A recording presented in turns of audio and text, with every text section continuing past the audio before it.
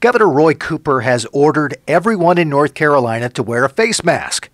Enforcement of that order creates both practical problems and legal concerns. That's the conclusion our next guest has reached. Jeanette Doran is president and general counsel of the North Carolina Institute for Constitutional Law. Welcome back to the program. Thanks for having me. So this is pretty a widespread order from Governor Cooper. Everyone, with some exceptions, has to wear a face mask. Given your role as a constitutional lawyer, you looked at this and found problems of more than one type. Let's, first of all, before we get to the practical problems, you're not even talking about whether the governor has the authority to order people to wear face masks and whether face masks themselves are worthy of wearing. You sort of set that to the side. We assumed, for the sake of discussion, that face masks are useful. I think a lot of people figure that these days, that there's been some debate about that, and government guidance has evolved. But we also assumed, just for the sake of argument, that the governor has the authority to issue a statewide mandate that everyone, with a few exceptions, has to wear a face mask. So we assumed that and focused really on the enforcement protocols in his executive order. So given those assumptions, which people could argue with, but given those assumptions, let's start first with practical problems. What do you see as practical problems with this order? There are quite a few, actually. So there have been a number of reports across the country of violence toward really frontline workers when they've asked customers and patrons to wear a mask or comply with social distancing requirements. So what the governor's done is he has, by forcing businesses to be the ones to enforce this face mask mandate, what he's done is he's required businesses to take on what is essentially a law enforcement role. And that is a problem because those are not workers who are trained in the sorts of de-escalation tactics that are part of basic law enforcement training. So what's going to happen if we have, a 16-year-old hostess at a restaurant ask a patron to put on his mask and he loses it? I mean, tensions are high. People are so incredibly stressed emotionally, financially. So this is the sort of lightning rod that could create a huge physical altercation under these sorts of circumstances. And of course, violence is never the answer, but it happens. And the governor should anticipate that. This is totally foreseeable. Then if you're a business owner, you've got to ask yourself, what's my liability? Am I going to get sued by an employee who gets assaulted? Am I going to get sued by a customer who perhaps is grieved by an overzealous employee? And then, of course, there are lots of privacy and discrimination laws that come into issue. And I think the governor, to his credit, tried to work around some of those legal issues. You alluded to this, but we should point out that the reason that these are the practical concerns is that although this is an order for everyone to wear a face mask, the order is not contingent on law enforcement stopping an individual and charging them. The businesses are the ones, and other organizations are the ones who are mandated to carry this out. Yes. So if you read through the order states businesses must require that their customers, or in the case of restaurants, patrons, wear a face mask. When one scrolls down to, it's about page 8 of the executive order. Which is bad news in and of itself. It's at least 8 pages. Yes, indeed. When you get down to the enforcement section, the governor specifically states in number 1, and there are 3 there, in number 1, he specifically states only businesses and organizations will be cited. Number 2, he specifically states law enforcement is not authorized to issue citations to individual workers, customers, or patrons for failing to wear a mask.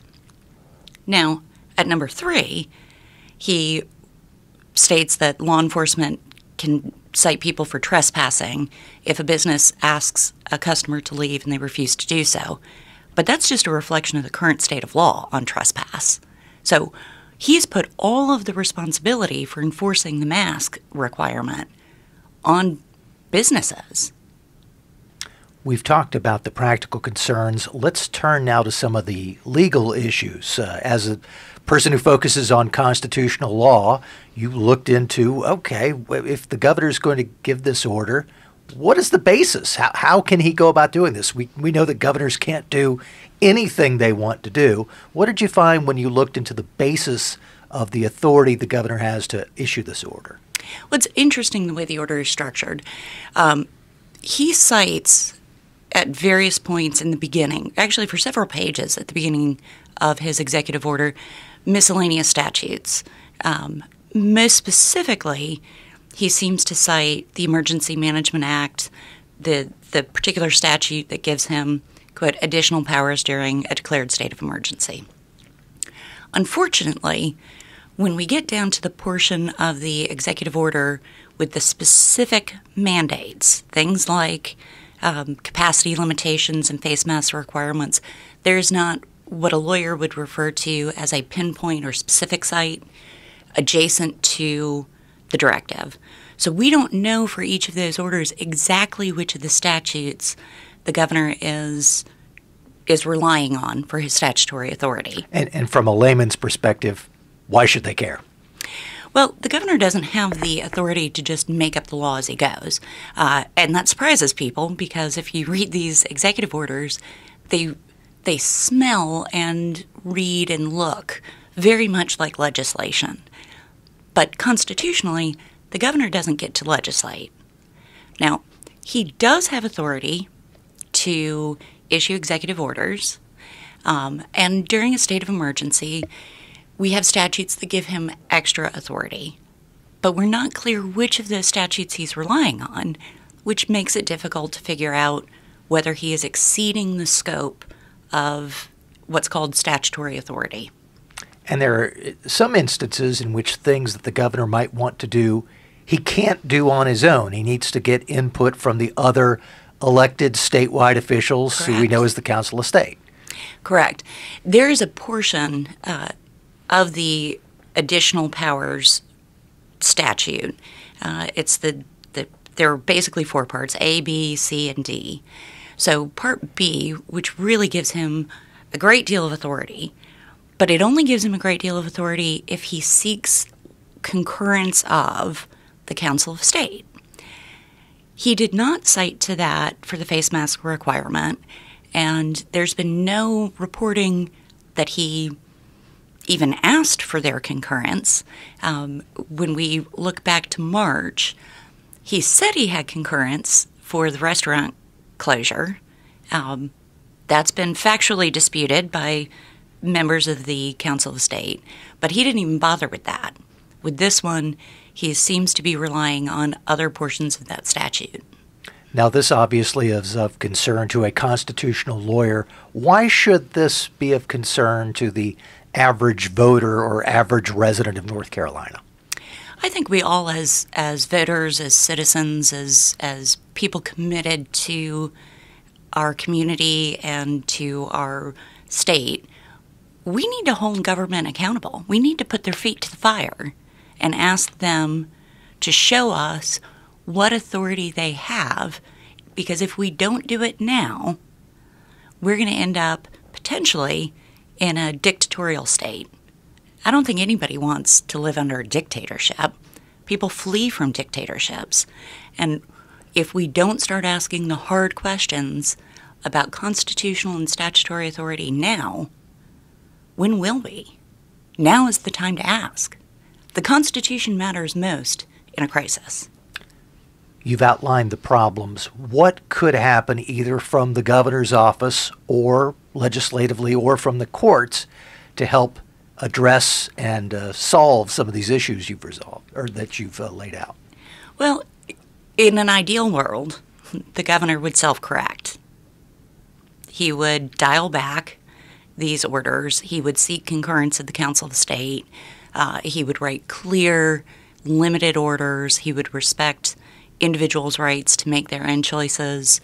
He would respect the rights of business owners.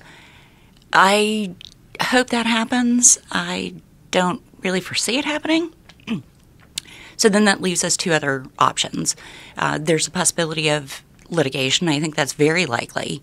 As I mentioned earlier, the lieutenant governor has indicated his intent to challenge these orders. I think there's a chance we'll see that possibly from trade groups, possibly from individual businesses who want to know, why are you hijacking my employees to be your enforcers? We've already seen the face mask cops. Exactly. And we've already seen litigation in other contexts. The courts, federal court ruled in favor of those religious organizations and churches that had challenged other orders.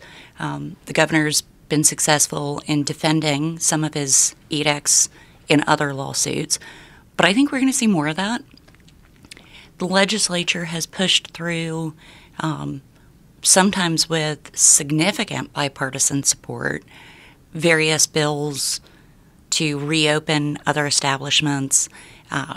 We may see more of those whenever this continues, should this continue.